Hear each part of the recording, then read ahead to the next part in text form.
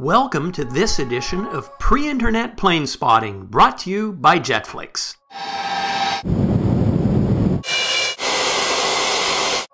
Hi guys, my name is Henry Tenby and welcome to my channel. This is JetFlix TV. We are producers of the JetFlix aviation streaming apps and the JetFlix streaming service.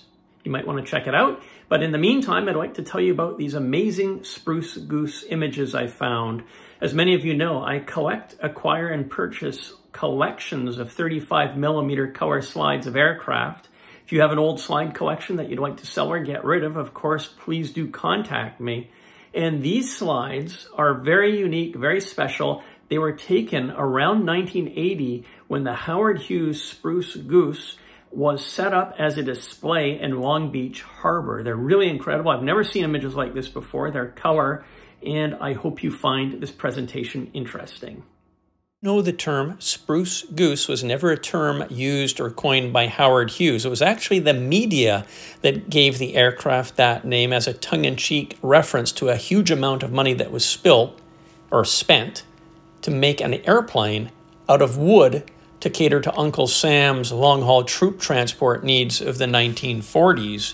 Howard Hughes designed and built the aircraft, and it first flew, the one time, on November the 2nd, 1947. The aircraft was officially designated as a Hughes H-4 Hercules when it first flew in 1947, and it was registered NX 37602. It was famous because it was actually the largest flying boat ever built and had the largest wingspan of any aircraft that had ever flown, up until a composite aircraft exceeded the wingspan of the Goose, or the Hercules, when it flew on April the 13th of 2019, believe it or not. And here's a terrific view, aerial view, taken of the aircraft being removed from the water by the use of huge cranes at the time that the aircraft was taken landside, and a huge dome was built around the aircraft for public presentation in the Long Beach Harbor in 1980. As a factual footnote to the project, it was Henry J. Kaiser, who was a leading shipbuilder of the day, who actually teamed up with Howard Hughes to create the aircraft. The plan was to design a massive aircraft that could carry 150,000 pounds, 750 fully equipped troops, or two 30-ton M4 Sherman tanks.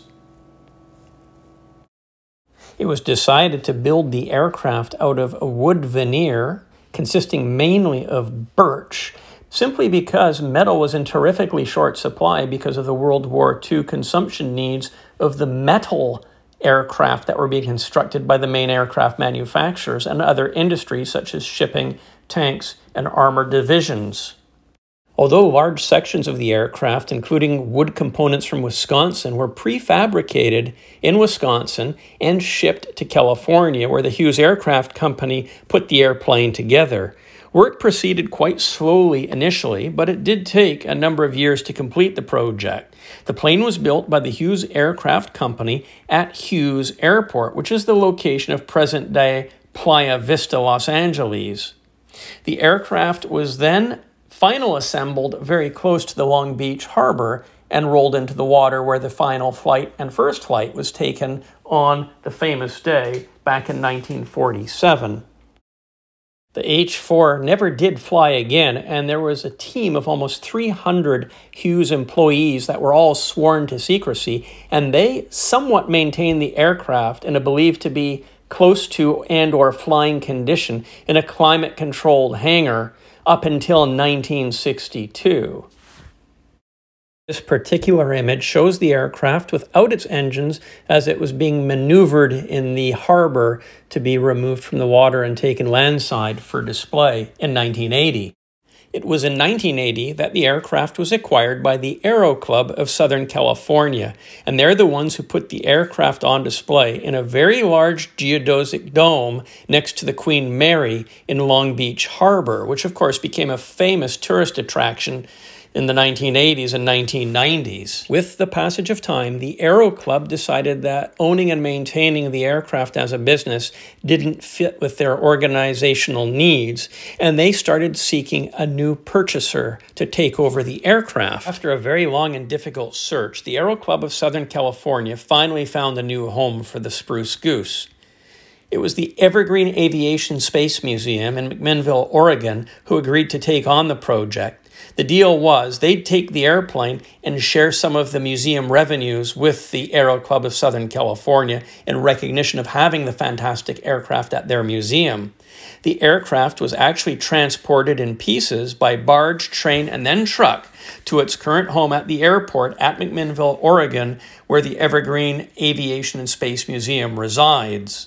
The aircraft arrived at the airport in McMinnville on February the 27th, 1993, and to this day, that is where the aircraft rests and is cared for so that everybody can enjoy. I hope you've enjoyed my presentation on the concise history of the world-famous Spruce Goose, the H-4 Hercules, as it does cement Howard Hughes as one of America's great aviators, and his efforts in building the world's largest flying boat will surely be remembered for generations to come. If you enjoyed this video, I'd very much appreciate a thumbs up, and I look forward to your comments below. Are you a die-hard av geek who loves aviation videos? Welcome to JetFlix TV, where all the aviation action is. Stream and download hundreds of aircraft action videos on all your favorite devices. Sit back, relax, and start enjoying the best in aviation action movies exclusively from the crew at JetFlix TV.